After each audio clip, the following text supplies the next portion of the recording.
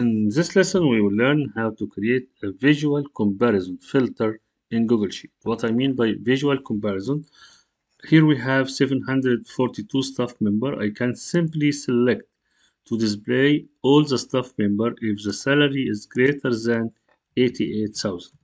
So directly now I know I have only 12 staff member according to my criteria.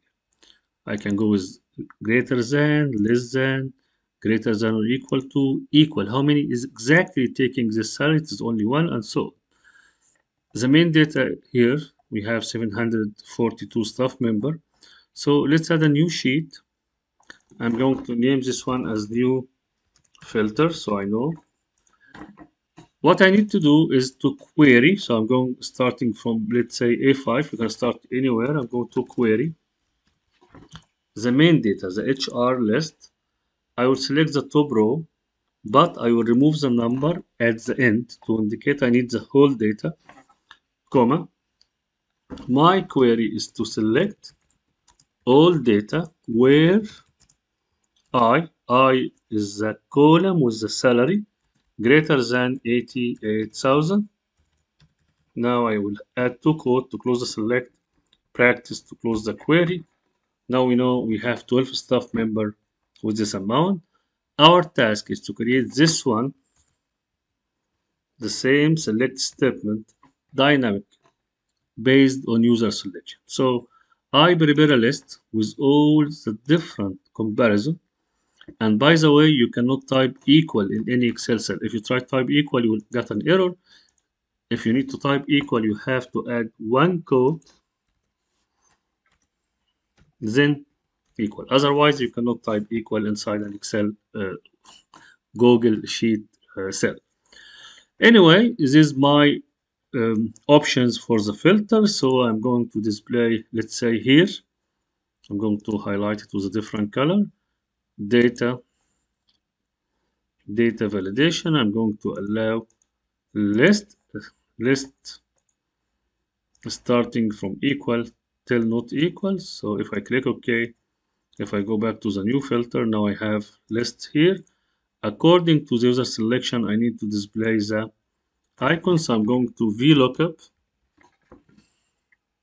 Whatever the user select from here, I'm going to search in my list, returning the result from column number 2 with 0 for exact match. So if you select greater than, it is greater than.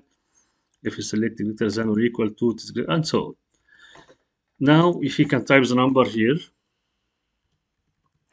now we need to create the exact select statement. So I believe it is very easy now. We are going to concat or concatenate.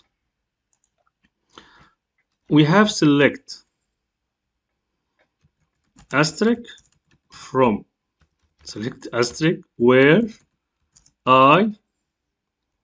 this part never change. Then we need to add the icon and the value. So if the user select greater than 88, we will end with the exact same result. Now in my formula, instead of typing my statement, I'm going to refer to this cell. Okay, so let's go to not equal. So I have a different result, greater than, let's say, 90,000. We have only one staff member, and so on. So now we create this one dynamically, but we have one more issue. If there is no selection, we will get error everywhere.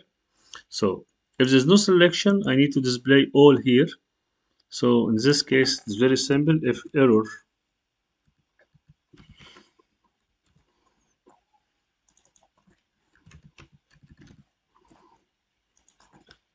if there's no selection, if there is an error, please type all. And in concatenate, if it is already all, if this cell is equal all, I don't need to concatenate. In this case, honestly or actually, I need to select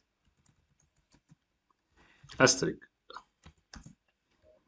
Otherwise, go and select asterisk according to the comparison and the value. So I'm going to add one more comma.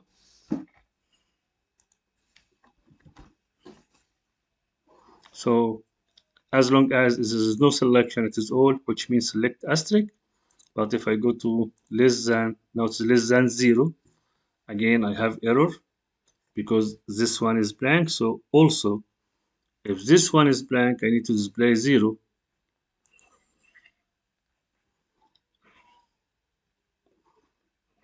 So we can, instead of using F2, I can use, let's say, F1, and F1 is, if is blank, this one, display 0, otherwise display this one. So now we have 0. Now in my concatenate, I'm not going to use F2, I'm going to use F1. So if there's no selection, it is 0. So less than 0, no one. But greater than 0, I believe everyone. But if I type a value, let's say greater than 80,000, now I have a result. Now I can create, of course, this range, I don't need to be displayed, so I can choose the text font to be white.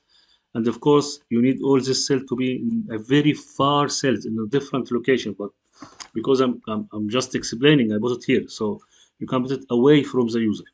Anyway, now I need to display a statement saying, according to this criteria, we have this number of staff members. So it's very easy. We can simply count A. Let's say all the column O's, A, so A. So according to selection, we have 88 staff member, and sum of salaries, we can simply, let's double click here, equal sum. I know salary is in column I, so I can type I to quote I. So if I have no selection, I know we have 743 staff member because I start from the ID. If I need to start from the first one, so instead of A, I'll make it A6 to start from the first number. Here it doesn't make any difference because salary is not a number, so it's not going to affect the value. So let's go with greater than or equal to 77,000. We have 100 and so on. That's it. Of course, a link to the file will be with the video description. That's it. Thanks.